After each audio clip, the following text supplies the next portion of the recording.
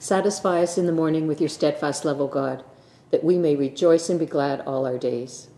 Praise to the blessed and holy Trinity, one God who gives us life, salvation, and resurrection. Alleluia. Psalm 103. Bless the Lord, O my soul, and all that is within me. Bless his holy name. Bless the Lord, O my soul, and forget not all his benefits. He forgives all your sins and heals all your infirmities. He redeems your life from the grave and crowns you with mercy and loving kindness.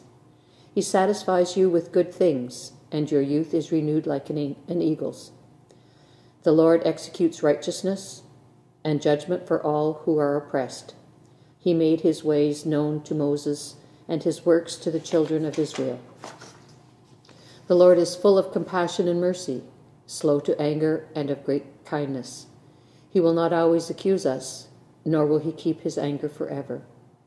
He has not dealt with us according to our sins, nor rewarded us according to our wickedness.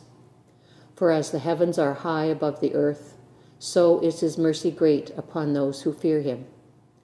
As far as the east is from the west, so far has he removed our sins from us. As a father cares for his children, so does the Lord care for those who fear him. For he himself knows whereof we are made. He remembers that we are but dust. Our days are like the grass. We flourish like a flower of the field. When the wind goes over it, it is gone, and its place shall know it no more. But the merciful goodness of the Lord endures forever on those who fear him, and his righteousness on children's children. On those who keep his covenant and remember his commandments and do them, the Lord has set his throne in heaven, and his kingship has dominion over all. Bless the Lord, you angels of his, you mighty ones who do his bidding, and hearken to the voice of his word. Bless the Lord, all you his hosts, you ministers of his who do his will. Bless the Lord, all you works of his, in all places of his dominion. Bless the Lord, O my soul.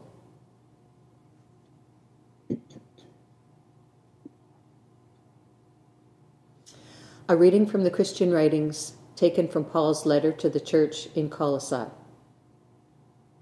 Paul, an apostle of Christ, Jesus by the will of God, and Timothy our brother, to the saints and faithful brothers and sisters in Christ in Colossae. Grace to you and peace from God our Father.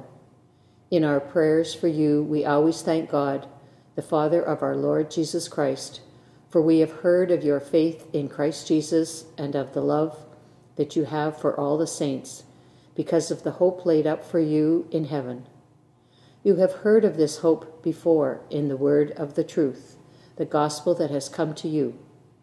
Just as it is bearing fruit and growing in the whole world, so it has been bearing fruit among yourselves from the day you heard it and truly comprehended the grace of God.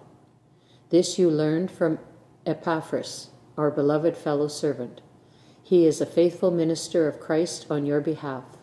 He has made known to us your love in the Spirit. For this reason, since the day we heard it, we have not ceased praying for you and asking that you may be filled with the knowledge of God's will in all spiritual wisdom and understanding, so that you may lead lives worthy of the Lord, fully pleasing to him, as you bear fruit in every good work and as you grow in the knowledge of God. May you be made strong with all the strength that comes from his glorious power, and may you be prepared to endure everything with patience, while joyfully giving thanks to the Father, who has enabled you to share in the inheritance of the saints in the light. He has rescued us from the power of darkness and transferred us into the kingdom of his beloved Son, in whom we have redemption and forgiveness of sins.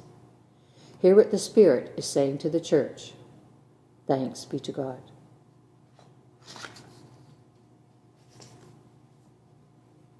Long ago, God spoke to our ancestors in many and various ways by the prophets, but in these last days, God has spoken to us by the Son. Blessed are you, Lord, the God of Israel. You have come to your people and set them free. You have raised up for us a mighty Savior, born of the house of your servant David. Through your holy prophets, you promised of old to save us from our enemies, from the hands of all who hate us, to show mercy to our forebears, and to remember your holy covenant. This was the oath you swore to our father Abraham, to set us free from the hands of our enemies, free to worship you without fear, holy and righteous before you all the days of our life. And you, child, shall be called the prophet of the Most High, for you will go before the Lord to prepare the way, to give God's people knowledge of salvation by the forgiveness of their sins. In the tender compassion of our God, the dawn from on high shall break upon us, to shine on those who dwell in darkness and the shadow of death, and to guide our feet into the way of peace.